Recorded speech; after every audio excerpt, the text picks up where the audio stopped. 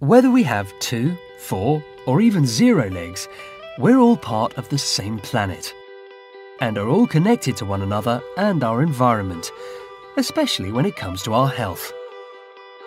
This relationship is so strong, there's a name for it. One Health. Infectious diseases such as rabies are an example of the One Health concept in action.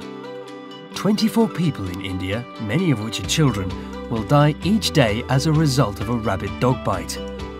And many dogs have been killed in attempts to prevent spread of the disease. But there is a better way.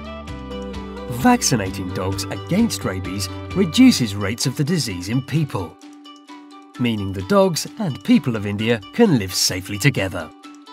The One Health concept extends to our food too. Take milk, for example.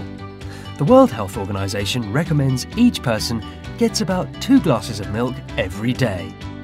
As our population continues to increase, keeping up with this global demand for milk is becoming more and more difficult. One solution would be to get more cows. But space and resources are limited. But there is a better way. If each cow produced just over half a glass more milk each day, it will be enough to meet our growing need.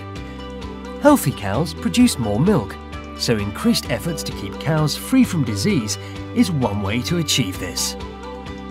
One Health is also helping researchers find a better way to treat and prevent certain forms of cancer in both animals and people. Using advanced techniques, a type of vaccine has been developed to help treat dogs that have a type of cancer called melanoma. There is hope that the same technique can be developed for human use, with several products currently in trial. One Health is in action all around the world.